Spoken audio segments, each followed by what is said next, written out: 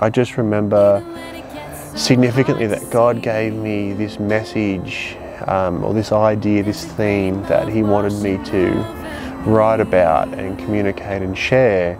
And it was this idea of His great expansive love ruling the earth for eternity. And I just could not shake that thought,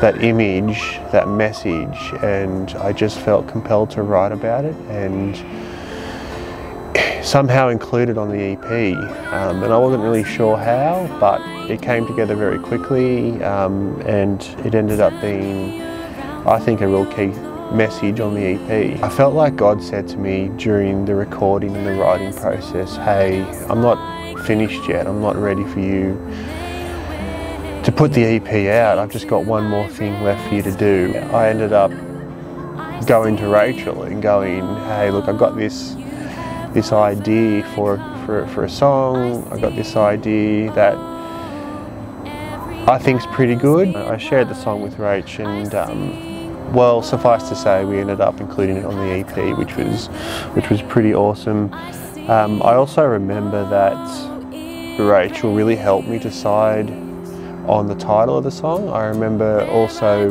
being super unsettled on it. I wasn't sure if that was the right fit or if that was what I wanted to call it, but she basically said that's what it's going to be called, and so without further ado, we called it Love Reign Forever. I'm particularly proud of the lyrics in this song that God dropped into my heart, especially in the verse, and I think they're super strong in what they're trying to convey.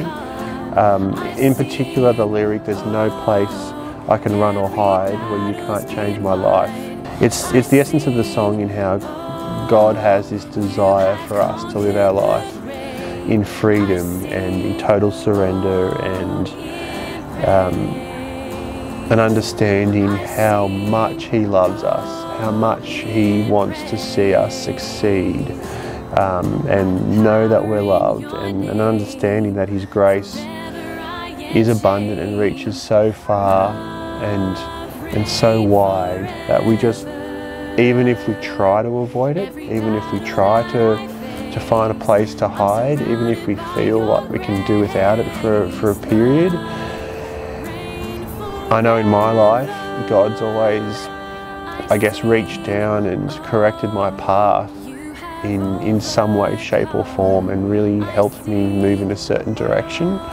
I know God allows us to make our own decisions and our own choices, and as I said, I know personally from my walk and from my journey in my life, anytime I've really felt like maybe I can do without God's permission on a certain thing, maybe I can make it on my own, but at the end of the day, for me, it's never been in my own strength that I've made things happen, or it's never been in my own strength that I've found peace, or I've been able to do certain things. It's always been His strength and His peace that's settled in my heart. I hope people who hear this song are super encouraged, particularly if maybe your understanding of God's love is a real challenge for you to comprehend or understand at this point.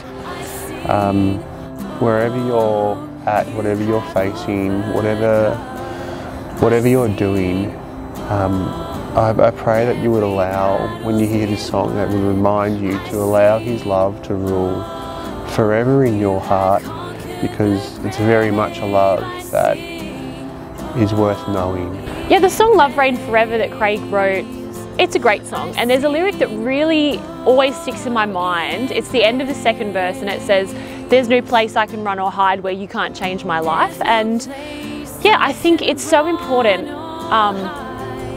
to really understand the power of God to change a life and to change a heart. I've seen so many stories of people who have been miraculously healed by God, miraculously had their hearts softened and changed. And you know, by nature as humans, you know, we're flawed, we're not perfect, and there's things in our life that we do struggle with. And I know personally for myself, you know, forgiveness and anger and unforgiveness rather, and anger.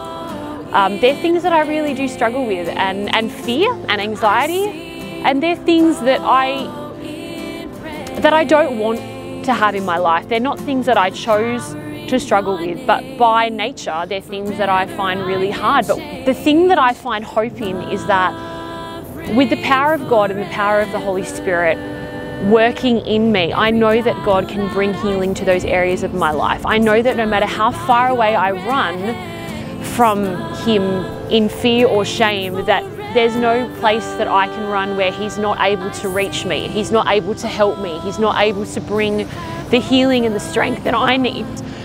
So yeah, for me that lyric really just speaks to the power of God to change someone's heart and to change someone's mind. And look, there may be people out there that have got really hardened hearts towards God, and they may be going, well, like, why should I trust God after all the horrible things that have happened to me, or all the things that are going on in my head? And you know, I get that. This world is a really scary place, and there's sin in the world, and again, people are flawed, no one's perfect. But I really do believe that God has the power to show you His love and show you His goodness, and to bring healing into those areas of your heart that are hardened, and to really do a miracle in your work that only He can do. And the other thing about that lyric, about there's no place I can run or hide, it just reminds me of scriptures where it talks about, you know, that there's no place that God's love can't reach you. And for me, I know that when I struggle with these sins and these things in my life, there's a temptation to run, there's a temptation to feel ashamed that I'm not strong enough, that I can't beat those things, that I struggle with negative thoughts, that I struggle with unforgiveness and anger and frustration. But what I love is that there's a picture of a God who, no matter what you've done and no matter what you will do or what you're feeling, His love is always there, and it's always reaching out to you, and He's just waiting patiently for the sheep to come home to the shepherd. He's not an angry God that is sitting up there judging you, and many people would think that He is, but I know from the mercy that God's shown in Jesus in giving His own Son for us, and on the cross, mercy is extended to us, and He loves us so much. And it says in God's word, you know, God demonstrates His own love for us in this: while we were still sinners, Christ died for us. We can trust Him with our flaws, we can trust Him with our sins, and we can trust Him with our lives and our hearts to bring change and growth and healing in us. And we can trust that He loves us no matter what is going on, and no matter what we do, His love reigns forever. It's always there, it's always reaching out to us, and we don't have to feel ashamed or afraid of what we've gone through and what we are going through and who we are, because He loves us where we're at, and He promises to extend His hand and meet us where we're at and bring exactly what we need. I see